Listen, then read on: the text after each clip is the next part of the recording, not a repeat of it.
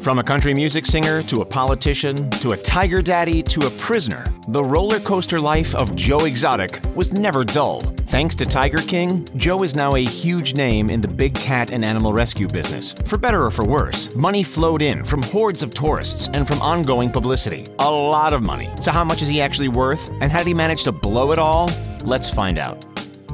For those of you who haven't yet experienced the totally out there, wacky, and wild nature of Joe Exotic on the Netflix Tiger King series, we'll give you a quick rundown. His real name is Joseph Allen Maldonado Passage. But that doesn't quite have the same ring to it as Joe Exotic. And that's why he changed it, because even though he calls himself a tiger man, he's also a man of charisma and show business. Not necessarily in the good way, though. Originally from Kansas, Joe dabbled in everything from musician to business owner to policeman and politician. What he's most known for, however, is his zoo and the crazy, never-ending antics he got up to while running it. These days, he's serving his 22-year sentence behind bars for, well, we'll get to that later. While his ethics are controversial and many of his actions illegal, we can't deny his success when it comes to raking in the cash. Thanks to his zoo, the extensive media coverage, and the behind closed doors sales, Joe's racked up an estimated net worth of $10 to $15 million, although it's not going to do much good behind bars.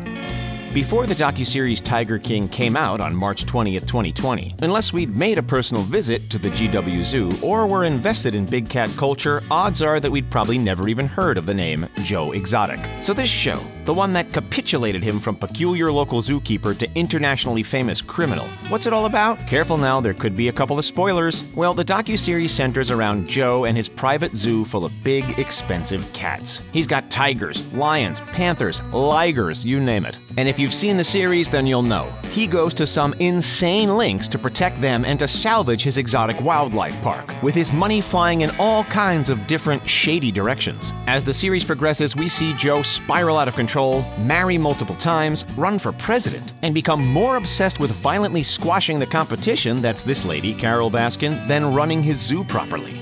Before we get into his unique spending habits, let's rewind the clock. What inspired him? How did he end up running an exotic zoo and hand-feeding baby tiger cubs in the first place? It's not exactly the run-of-the-mill career for an outspoken, flamboyant, gun-toting cowboy with a mullet from Garden City. Ironically, after growing up on a farm, Joe spent his early career as a small-town Texas police officer. But it was when Joe started working at a pet store down in Arlington, Texas with his brother Gerald that things started to change. They had opened the business together back in 1986, with Gerald leading the way as the sibling with the love for wild animals. That particular store closed, and they opened another one nearby. However, in 1997, Gerald passed away. At that point, Joe found himself in a world of hurt and needed a change. He sold the pet store but wanted to continue working with animals in order to honor his brother. That's what the GW stands for in Joe's zoo, Gerald Wayne Exotic Animal Memorial Park.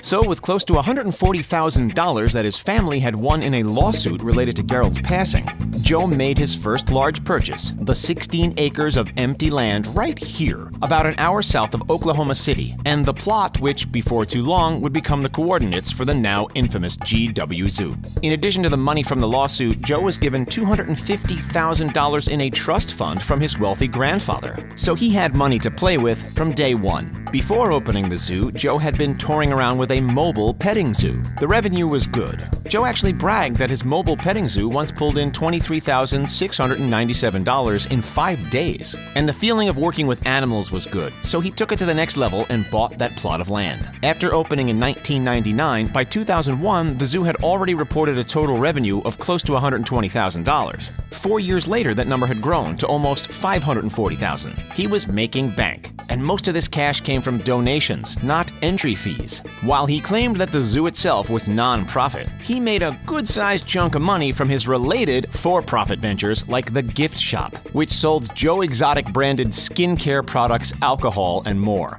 Joe's net worth also grew considerably by selling his tiger cubs, which he'd offload for about $2,000 per cat. And what did he do with all that money he was making?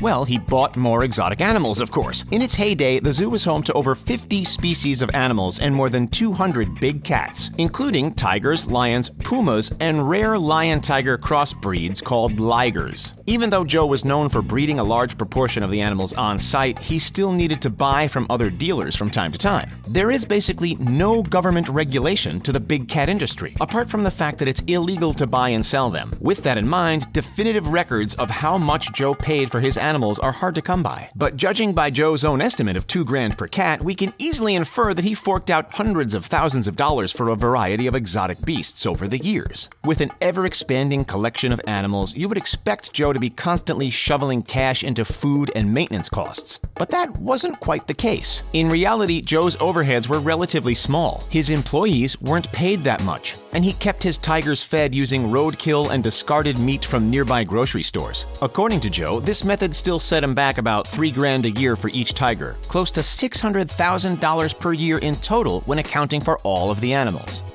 But the truth is, most of his money didn't go to tiger food or operating costs. It went to legal fees. Back in 2006, the Department of Agriculture suspended Joe's license for 2 weeks and fined him $25,000 for a long list of violations, including failing to provide adequate care and failing to properly clean animal enclosures. And that was just the tip of the iceberg. As we know, Joe spent years embroiled in legal drama with Carol Baskin, the owner of Big Cat Rescue in Florida. Drama that escalated tenfold as the years went on. At one of the many points when the tension between the two could be cut with a knife back in 2013, Joe was ordered to pay Big Cat Rescue $1 million in damages. Why? Because after a number of taunting videos on social media, including destroying mannequins and blow-up dolls dressed as Carol, Joe officially changed his company's name to Big Cat Rescue Entertainment, hoping to steal Baskin's web traffic. Carol and her husband fought back, suing Joe in 2011 for copyright infringement.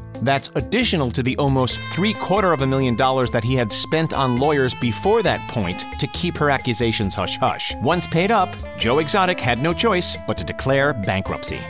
For Joe, it quickly got to a point where it was just as much about ego, belittling Carol Baskin, and coming out on top than it was about the actual conservation of big cats. He spent plenty of money creating out-there social media videos. If you thought you'd seen it all, wait until you hear what his money went toward in 2016. Ready? In 2016, Joe Exotic submitted himself as an independent candidate in the 2016 election for President of the United States. He received 962 votes nationwide. 2 years later, he went for round 2, gunning for governor of Oklahoma in 2018 under the Libertarian Party. With a campaign bill likely reaching tens of thousands of dollars, Joe made t-shirts, posters, rode on floats and parades, constructed awareness videos, and all the way through continued to throw shade at Carol Baskin. Despite his spending, Joe came last out of 3 candidates with just 664 votes. Those votes, however, represented a whopping 18.7% of the total count.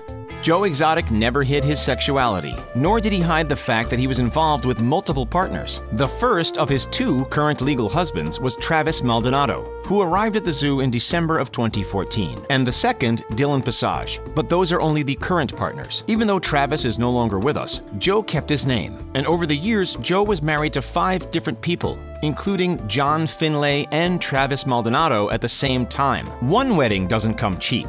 And with that said, neither do 5. Now, we've said that Joe's overhead costs weren't excessive, but that doesn't mean that they didn't exist. He still paid his employees a wage, and while it wasn't anything to write home about, at just $150 a week, he also provided them with room and board. If we add up the associated rent costs, keeping the likes of Saf, Cowie, and John Reinke on hand would have added up to $1,000 a month each at least. Carol Baskin, on the other hand, used a complex volunteer system. So while some condemned Joe's measly payments, he maintains that his something was better than Carol Baskin's nothing. The final straw with Carol Baskin was the one that got Joe sent to jail. According to Saf, quote, Carol was the first thing on his mind every morning and the last thing on his mind every night, end quote. So, spoiler alert, to end the long-lasting feud once and for all, Joe had organized to hire a hitman to take her down. And for this, he forked out $3,000 in cold, hard cash. Although that number would soar once he was arrested, forced to pay for more legal representation, which at the end of the day still wasn't even enough to prove his innocence. It's clearly been a wild ride for Joe, and if you've seen the series, you'll agree if it were up to him, the ride wouldn't be done just yet. But there's nothing he can do for the moment. At the time the documentary aired in 2020, Joe was serving 22 years in prison, found guilty in 2019 for paying a man to eliminate the Big Cat Rescue founder, amongst a long list of other animal-related charges. As of March 2020, GW Zoo is now closed, and we'll have to wait for Joe to get out to see what he's got in store next. So have you seen the show? Well then tell us in the comments, which side are you on, Carol's or Joe's? Don't forget to like, subscribe, and thanks for checking out The Richest. See you next time.